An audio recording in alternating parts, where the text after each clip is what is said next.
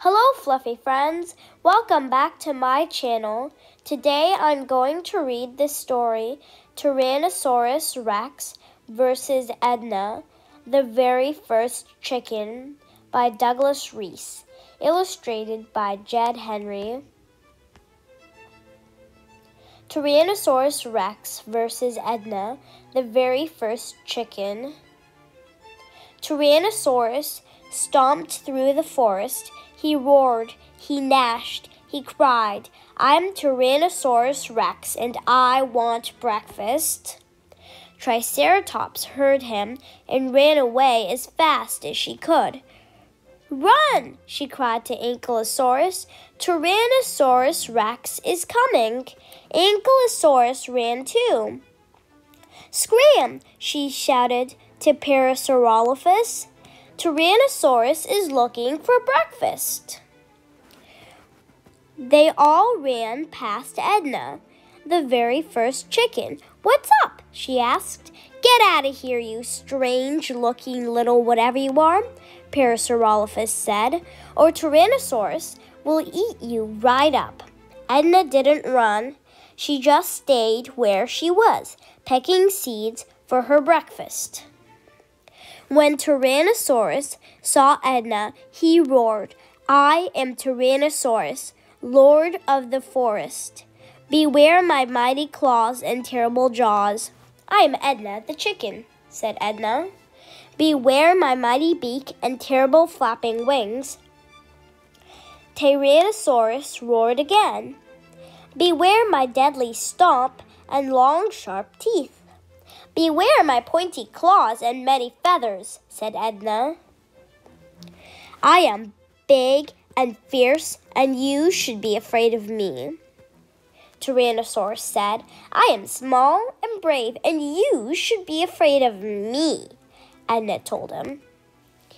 Tyrannosaurus gobbled her up in one bite. It was dark in Tyrannosaurus's mouth. It smelled terrible. Edna grabbed Tyrannosaurus's tongue with her pointy claws. Tyrannosaurus roared a new roar. "Ow! Et ow of yet ung!" Edna hung on tight. Edna pecked. "Yow!" screamed Tyrannosaurus. "Et out of your mouth!" Edna flapped her wings till her feathers flew. "Ugh, ook, eek, ah!" gasped Tyrannosaurus. "Snorch!"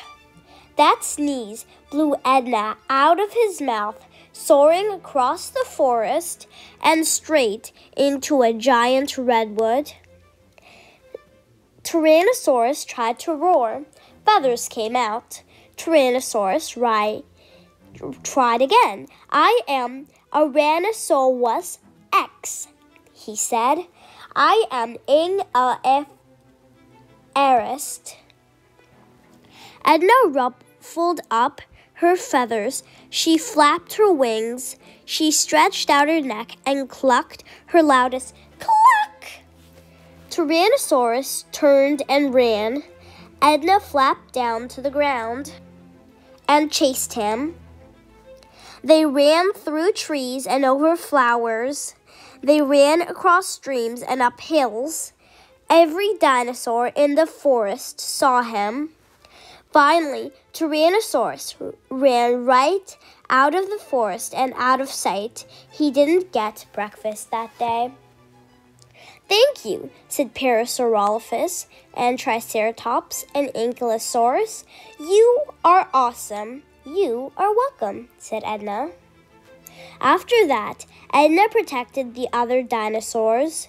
Tyrannosaurus never came back, which is why today there are no Tyrannosaurus Rexes, but plenty of chickens.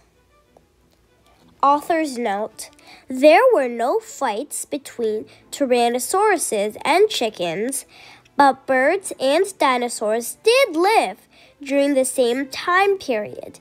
In fact, birds are so closely related to dinosaurs, like Tyrannosaurus Rex and Allosaurus, that scientists now believe birds are living dinosaurs. Some of the fiercest dinosaurs, like Velociraptor, had feathers. Did T-Rex have feathers? We don't know, but it's possible. He and Edna were very close relatives. The end.